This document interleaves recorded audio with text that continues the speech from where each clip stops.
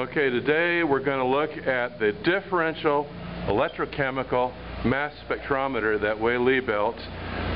This is an instrument that allows us to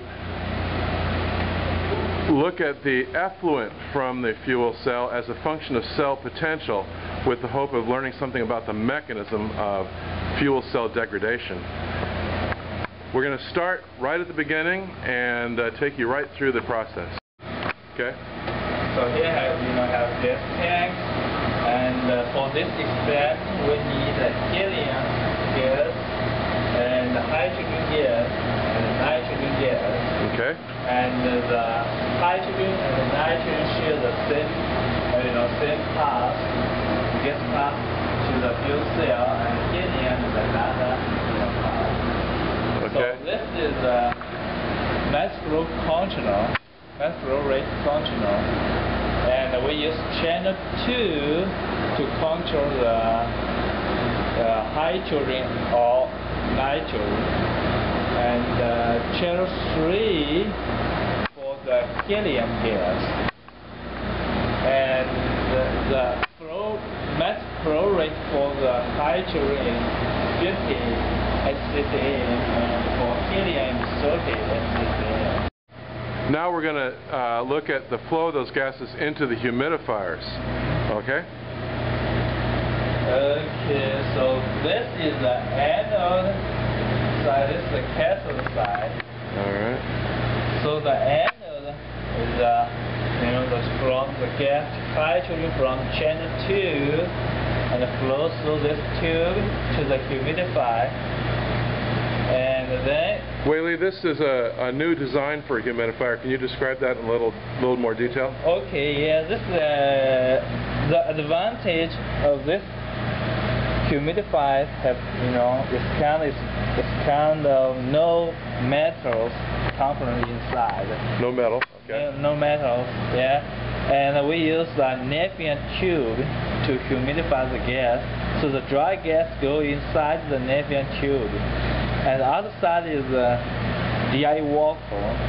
So the DI water will be transported through the Nepean tube and humidify the gas inside. And the company that made this Nepean tube, and they can make sure to test it.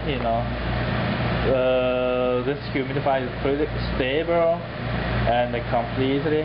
Okay, and you heat it just with a simple hot plate underneath the water. Yeah, because if we just heat it, the hot water will go up and the cool water will go down, so it will mix well by the conversion. Okay. Right? And then over on the other side, yes, you have the humidifier for the cathode. Cathode, and the same principle, and it goes to the the gas, the helium gas dry helium gas, and it goes through the humidifier, and then dry and go to the fuel cell. To the fuel cell. Okay, we'll talk about that next. Okay, now we're going to look at the fuel cell, and we have two fuel cells here. We're actually using this front one, okay? Yes. So, Wei Li, go ahead and describe that. Okay, so first this is the anode. All right. This is the cathode. And in Dems we use the anode as the reference electrode, also the counter electrode. So there's two cables, This goes to the counter electrode, and this is the reference electrode. They hook together. And this is the working electrode, the cathode side. We want to investigate the carbon corrosion at the cathode. And okay, so the exhaust gas from the cathode here will heat to about 120 degrees C. The line out of the cathode, okay. Yeah. Yes. And then, will be checking by the mass spectrometer. This is the category in red of the mass spectrometer. Where are we? Okay, there we go. Okay. Yes. And that goes over to the mass spectrometer. Okay, let me